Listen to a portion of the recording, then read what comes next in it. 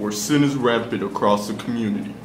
The church, in their aspiration to better the world, gives a talk about the intercession of the saints through scriptures and sacred traditions.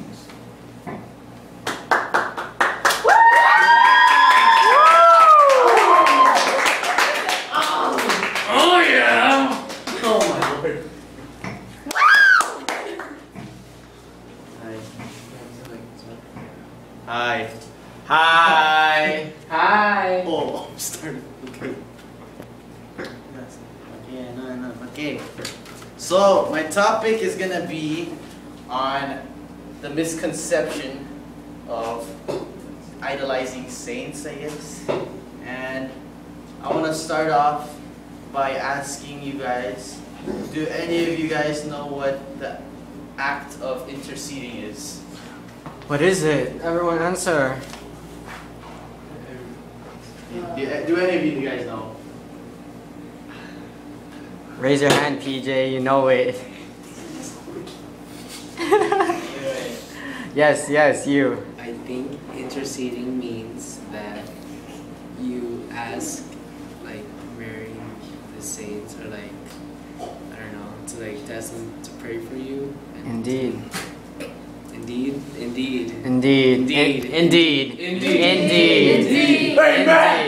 No, okay, never mind. Okay. Well, according to dictionary.com, intercession is, in religious terms, is praying on behalf of God, you know, like through someone else. So you were here, I guess you got. Bless you. Bless you. I guess you got the whole concept. So let's get right into it. So what most people, or I wouldn't want to call anyone out, but you know who I'm talking about, you know. I'm sorry. Delete it. This is going up raw, I'm just saying. Huh? Okay, just go. What? Okay, so the misconception that a lot of other people think is that we idolize saints and we worship them, which is indeed very, very wrong. Wrong! Say it with me! Wrong! Okay, so let's clarify on what we really do. So, according to Catholic Answers by Paul Whitcomb, we do not worship Mary. According to this text, we do not worship Mary. We intercede through her to Christ. Basically, let's say we pray. Okay, let's say we're praying the Rosary, and for each decade, we have a special intention, and we think that sometimes these intentions do not are heard by God, but necessarily they are interceding through Mary, and sometimes those prayers go to other people who need them more. Like if you were like you're hoping to get a good grade on your test, but some kid in Africa is also praying for food or resources. God or Mary, she intercedes through that prayer to help the person who is more in need, and then like it's not that she's ignoring you; she's for the greater good. Yes. Yeah, Mama knows best, right, PJ? Mama knows what's best. Mama knows what's best. Mama knows what's best. Okay, so they also say that we have no scripture to back this up, but.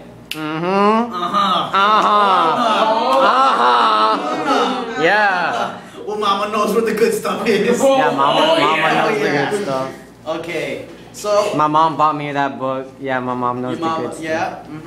Where's your name on it? It doesn't say it. Okay, but okay. So there's a lot of scriptural reading, but there's some that I find in particular that helps us clarify on this. How you feeling, Soren?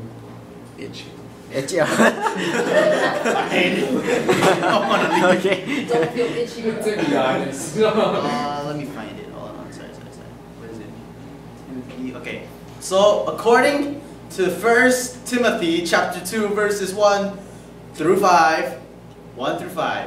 Okay, so because Jesus Christ is the one mediator between God and man, many Protestants deny the Catholic belief that the saints on earth and in heaven can mediate on our behalf. But before Paul's teaching about Jesus as the one mediator, Paul urges supplications, prayers, intercessions, and thanksgivings be made for all people.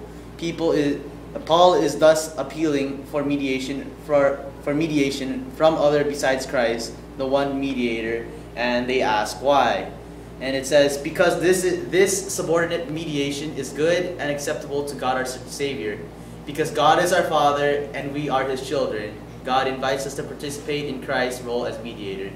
And then another one is, therefore, although Jesus Christ is the sole mediator between God and man, there are many intercessors. So you can say whatever you want, but we got all of this information to back it up, and we've got lots of sources. Yas, girl. We got here. I even got a prayer card. It even says interceding. And Jesus didn't make all these prayer cards for nothing.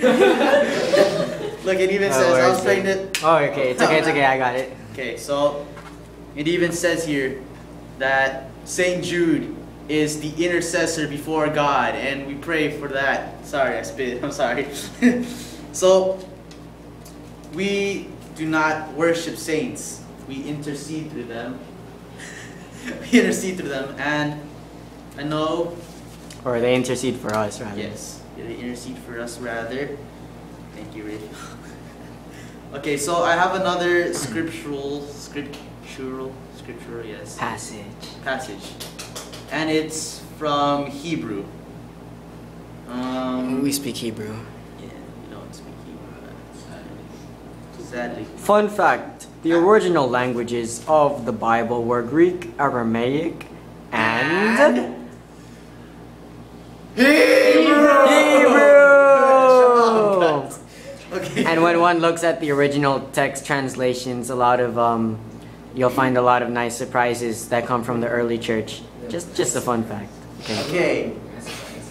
Just in case you actually thought that was the only text that I could find, we have more to back it up.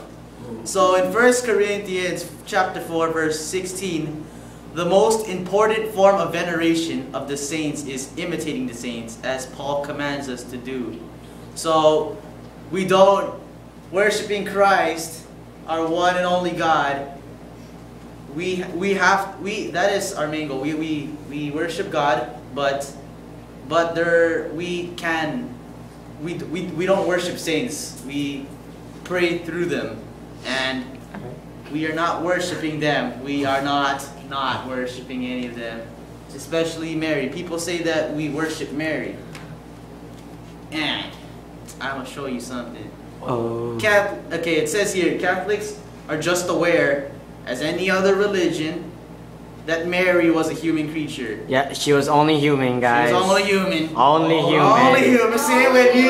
Only human, not divine, like the vine of fruit that brings us the stuff from above. Okay. Because our Lord Jesus Christ know what's up. Okay. Gave us the scriptures and the holy tradition. That's what He does to make sure we get what's good. Preach.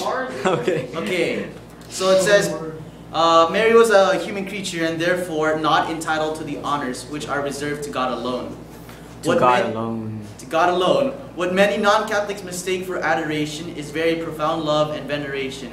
Nothing more. Mary is not adored, first because God forbids it, and secondly because the canon law of the Catholic Church, which is based on the divine law, forbids it. The canon law of 1255 of the 1918 Codex strictly forbid the adoration of any other than the Holy Trinity. So you got that right. We don't adore Mary. No, we don't. No, we don't. No, we don't. I approve. No, we this. don't. Indeed. Okay, so back to the scripture passages from Corinthians 1. Again, it says, again, Paul says, be imitators of me as I am of Christ. The ultimate objective of veneration is imitation, not worshiping. No. We do not worship. We worship God. God alone. Okay, I got one more. Okay, so in Hebrews 6, chapter 6, verse 12, the author teaches us to be imitators, again, imitators of those who through faith and patience inherit the promises, also known as the saints. And also in Hebrews chapter 13, verse 7, we must imitate the faith of our faithful leaders. Again, the saints. We ask for their intercession and venerate them for their holiness. So I could go on and on and on and on and on and on. Oh. But I don't need to prove myself because I already have, and God knows what's up. The truth defends itself. Yep. The truth don't change. The truth don't change. So Lecrae 2015. okay, so to conclude in this, I just want to say that if anyone ever calls you out upon the water, I'm just kidding. It's only a music ministry joke. We got our own inside jokes now. Okay, so to conclude, whenever anyone just calls you out, Upon the water. if anyone calls you out, not upon the waters, maybe, I don't know if that's what it means. You have this to back you up, because no, you can't.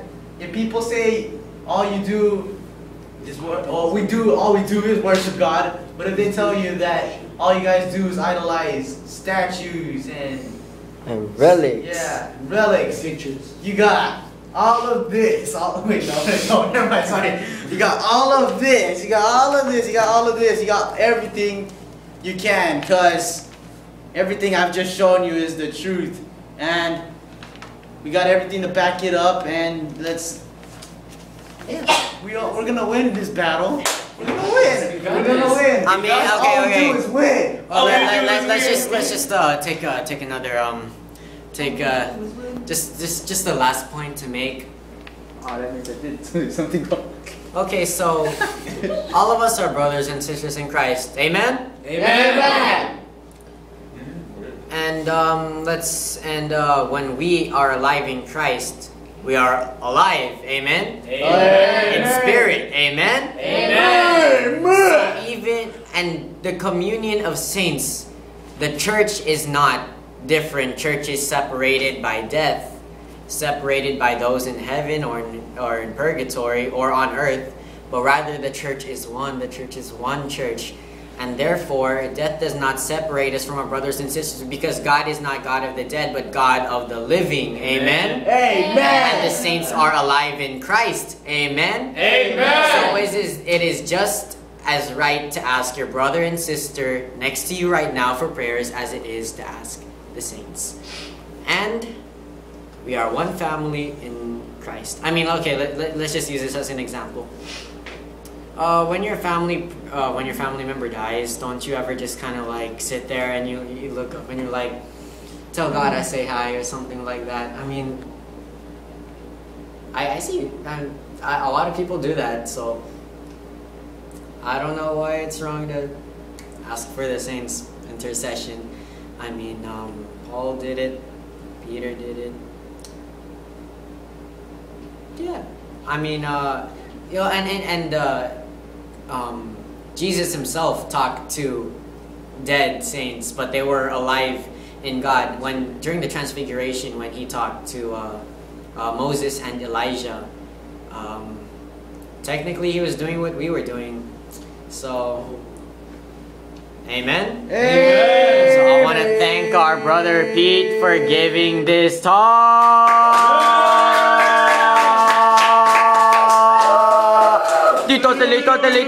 Delito. Oh. Okay, so that closes it for today. Thank you for your bless you. God bless you. And thank you for your explanation of scripture, interpretation from the way the early church interpreted it. And thank you for giving the talk, PJ. You're welcome. This wait, is. Wait, no. Oh. No, thank you. Yeah. Yes. Yeah. You Okay, so Crop that out, right? YFL RGVTNE out. Yeah.